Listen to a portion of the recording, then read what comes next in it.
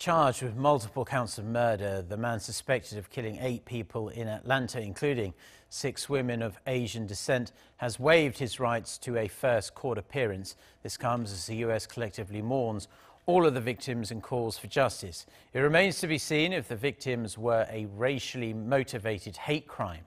Do-yeon reports.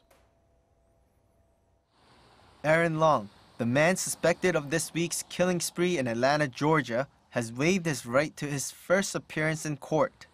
This step of the judicial system is when a defendant is advised of the charges facing them and the judge decides whether the arrest was justified. Long has been charged with 8 counts of homicide and 1 count of aggravated assault.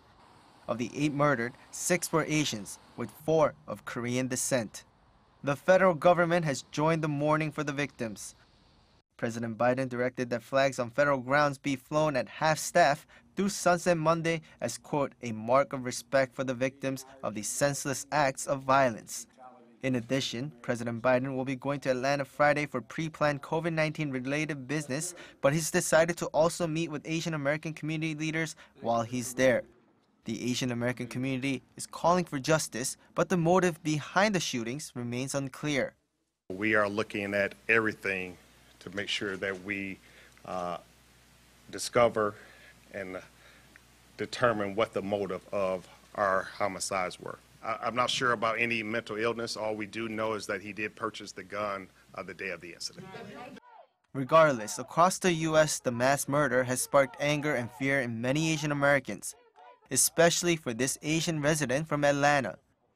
You know, I haven't experienced like a physical attack or any harassment like that, but I'm definitely more cautious because it could happen. Just like the shooting that we saw, you know, it could be a normal day and something could blow up like that. With this movement of speaking out, I feel more empowered to talk about it. I just feel like with more incidents that are happening, we're finally speaking out, and other minority groups are joining hands with Asian Americans to call for justice. Because if you justify hate to anyone, you justify it to everyone. And we that have been the targets of hate should not let our Asian American brothers and sisters stand this alone.